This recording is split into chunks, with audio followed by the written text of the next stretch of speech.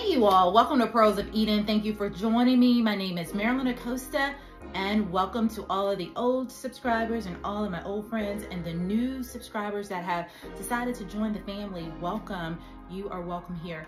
Today I want to get into some current news. I heard a little bit about this bits and pieces, but it's been so busy this weekend I haven't had a chance to talk with you all about it. Bishop Mari was attacked while he was giving a sermon or a message. Now, I have come across some of his messages here and there. I haven't listened to him write out like a whole message, but he seems like a great guy. Nonetheless, no one deserves to get stabbed while delivering a message, and especially the message of the Lord, our Savior, right? So we always wonder, you know, when we see men of God with these vast security systems and people following them around, is it necessary? And I've come to tell you, I believe so. In the times and the seasons that we're living in, where people's mental state is just not right, and people are ready to pop off and attack you just because they don't agree with you, yeah, men and women of God have to stay covered in the natural and the spiritual, you all. You know, it's just like you have a door on your home, right? We know that angels are all around, but we still put a door on our house, right? Because in the natural, it keeps people from coming out. Now, we know we have our angelic armies that keep the spiritual and the natural things at bay, but nonetheless, we got to use common sense. So in my perspective, I think it's very necessary, and this goes even further to prove why men and women of God, they need a security team. They need people around them that are watchful and vigilant and ready to move at any given notice, right? And thank God, Bishop Mari is okay, you all. He's fine. But this man stabbed him multiple times, okay? While he was giving the sermon. I'm not going to even show you the clip where it's so gory. If you want to see it, you can pull it up on these internet streets. But I'm not going to do it here. But he gives a remarkable response, you all. But first, let's back up. Because do you all want to know why he attacked Bishop Mari? Because he said this in an earlier message. Take a listen.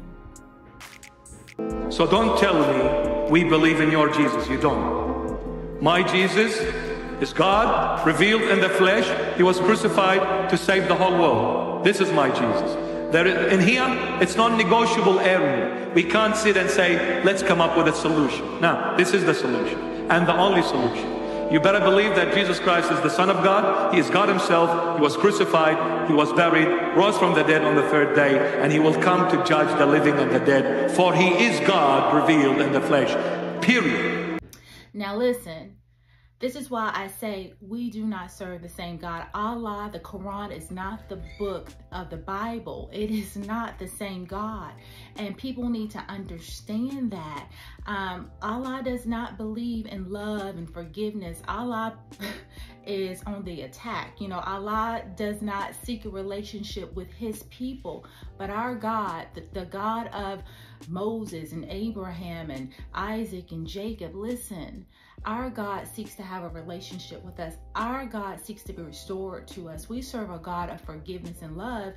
And Bishop Mari displays this beautifully, you all. Take a listen to his response to the young man who was only 16 years old, who stabbed him because he disagreed with the message that Bishop Mari said about Islam and basically came for his God. Take a listen to his response. I'm doing fine. Very quickly, we thank the Lord Jesus. So there is no need to be worried or concerned. Whatever has happened to me personally, I thank the Lord Jesus. It's a huge blessing for me. Yeah, I forgive whoever has done this act. And I say to him, you're my son. I love you. Wow. And I will always pray for you. And whoever sent you to do this, I forgive them as well, in Jesus' mighty name. And a piece of advice to our beloved faithfuls. I need you to act Christ-like. The Lord Jesus never taught us to fight. The Lord Jesus never taught us to retaliate. The Lord Jesus never said to us an eye for an eye and a tooth for a tooth. The Lord Jesus said, never return evil with evil, but return evil with good.